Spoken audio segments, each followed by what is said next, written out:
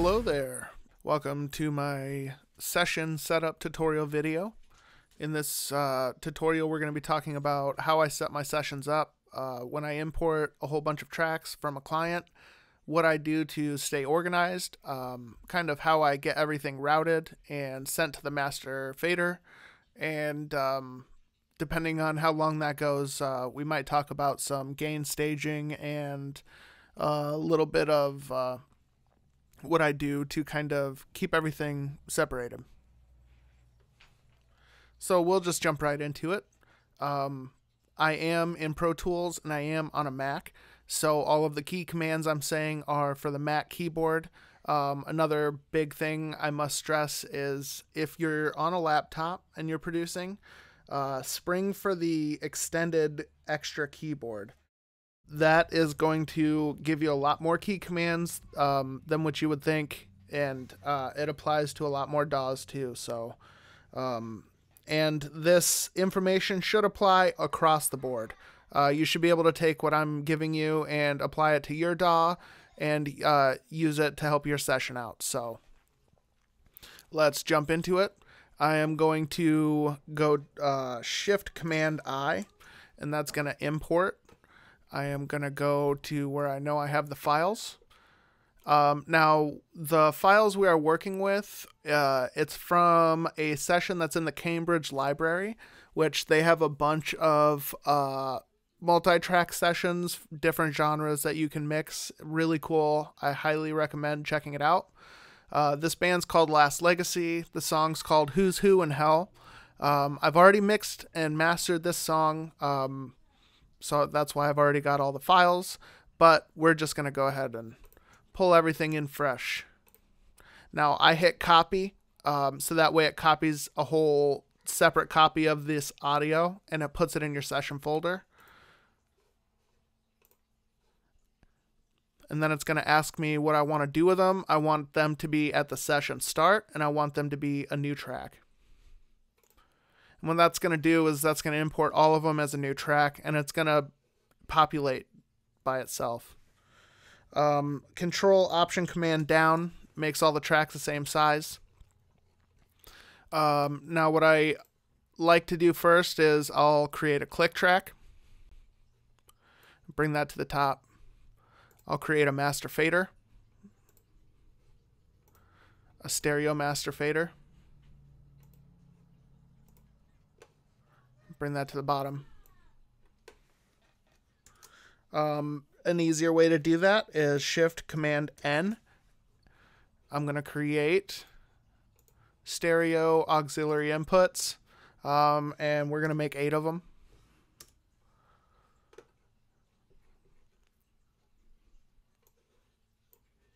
Master is always at the bottom.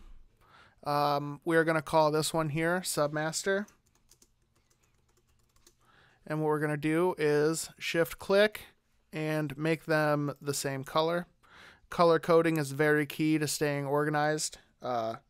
You really need to make that an essential thing of what you're doing. So what we're going to do is I'm going to double click on one, and I'm going to call this a drum sub. Hold Shift Command and press down, and it's going to go to your next. I'm going to call that bass sub. Shift Command down. I'm going to call that guitar sub. I'm typing illiterate today. Shift Command down. We're going to call that lead vocals.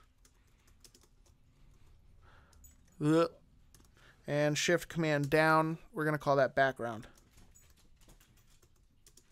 vocals. All right. So all we've done is we've imported all of our audio. We've set up, we've created a click track. We've got all of our subs set. Now, if you hit Command and equal, it's going to bring you to the mix window. And we're looking here and I'm seeing kick trigger, kick sample, kick. So that's going to require a subgroup there. And then I'm seeing multiple snares, samples, triggers. So that's going to require another subgroup. So what we're going to do is go down here. we're going to grab these two, bring them up here.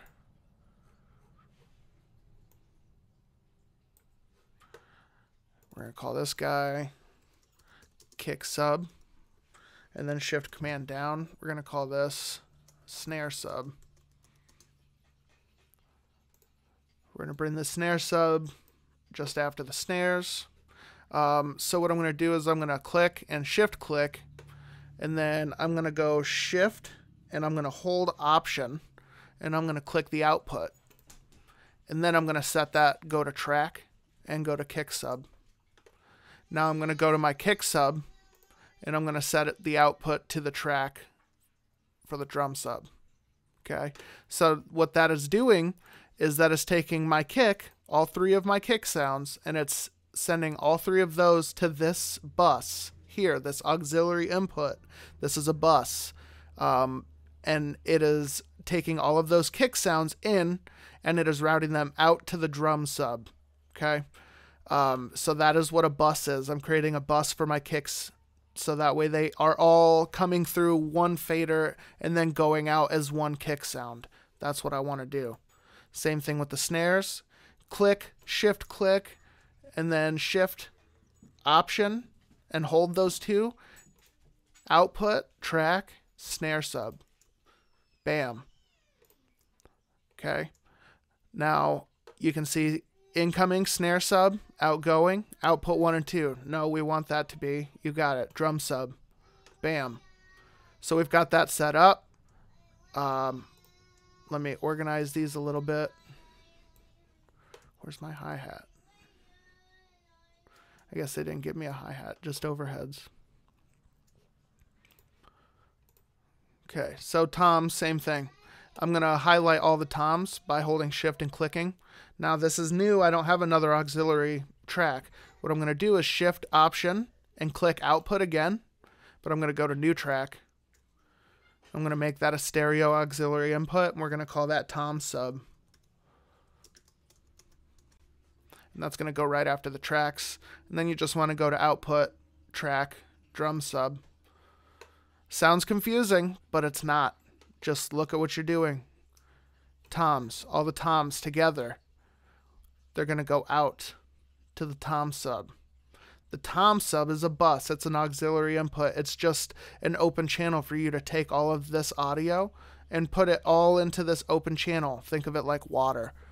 You're just dumping it all into this open channel, and then it's going to take it from this channel, and you can process it all together and then send it out to the drum sub, in which you can process all the drums together.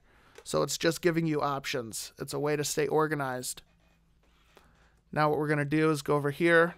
I've got overheads and a bell sample. That's fine. I'm not going to do anything with those. Bass DI. That's going to go to track, bass sub.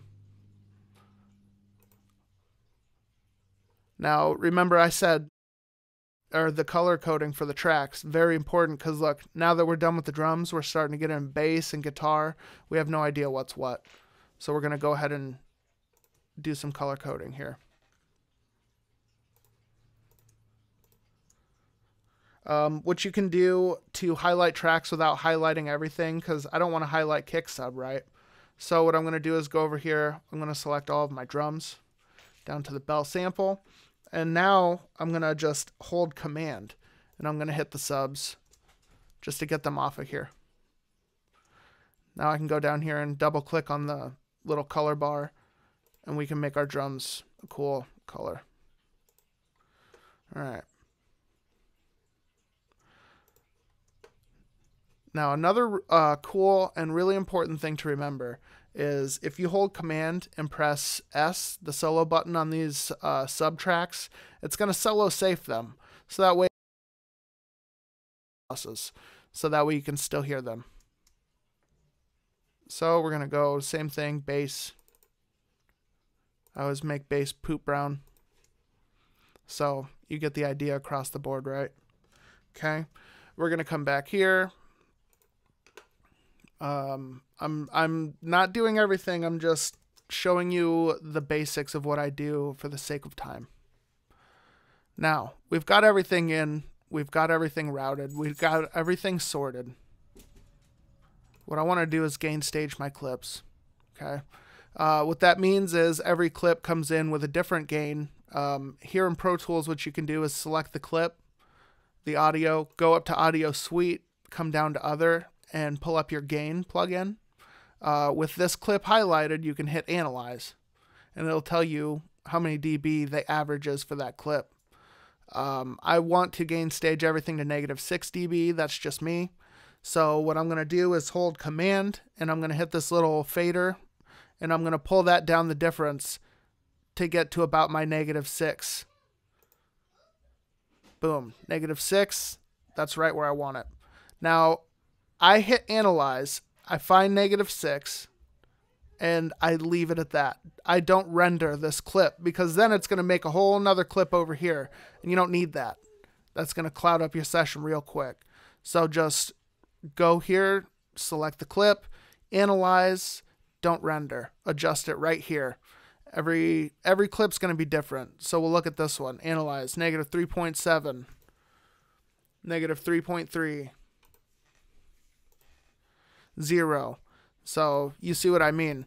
It's easier to start with everything in one area. Then you can go through and mix them down rather than starting with everything crazy. That's gain staging in a nutshell. The next thing I'm going to do is I'm going to set up some memory locations. This is a great example of why you want to have a extended full keyboard.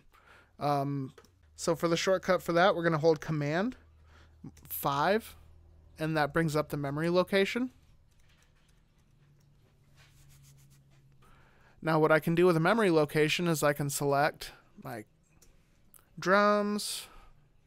So I'll take everything out, leave all of my submaster, my master in, and we will go Control Option Command down to make everything the same size. And then what I'm going to do is just click Enter on the numerical pad, and I'm going to set my time properties to none, my track visibility and track heights, and then I'm going to name it drums. Enter. So now I'm going to deselect my drums, and I'm going to select my bass and my bass sub. Control Option Command down. That brings everything the same size.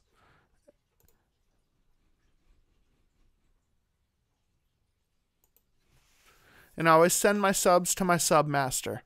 And then my submaster goes into my master output 1 and 2, which is my master fader. So now that I have all my bass set up and everything where I want it, I hit Enter on the numerical pad. Time properties to none. I rename it bass. I have track visibility and track height set, and then I hit OK. So what that's going to do is allow you to go through here and set different things right here so you can switch through easily and find what you're looking for.